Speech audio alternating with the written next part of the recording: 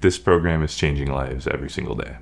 I'm Dalton McAdam. I'm the Transitional Housing Worker for Oxford County Community Health Centre with the Transitional Housing Program. My name's Jade Davies and I am the Housing Stability Team Lead at the Oxford County Community Health Centre. Transitional housing takes people who are currently homeless and provides them with all the supports and resources necessary to house them. In 2020, we were able to open our first transitional housing program, which led us to opening a transitional housing program in Tillsonburg in 2023 that the United Way is actually our landlord for. So that's super exciting and a unique partnership. A person-centered approach is meeting the needs of that individual and building a plan specific to them rather than treating them the same way I would treat the next person, finding out what that person's specific needs are.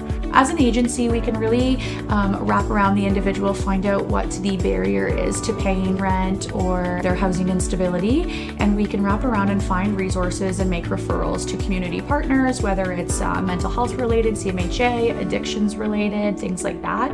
We can really wrap around the individual, identifying the barriers to stable housing and support them on moving forward. We have a client, we'll call him John.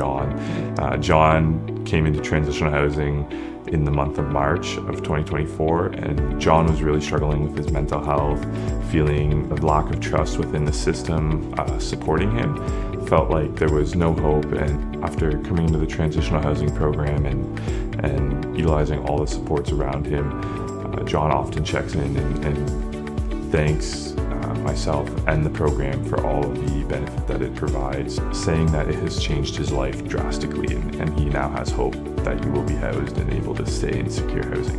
One thing I take for granted is a brand new pillow. I've learned over the last few years. We've had clients that have never had a brand new pillow and how excited they get over that. So in the next 5 years, I hope that Oxford County can put me out of a job. And we're so grateful to the United Way for the last 7+ years of support to get the Housing Stability Program off the ground and expand to offer transitional housing services.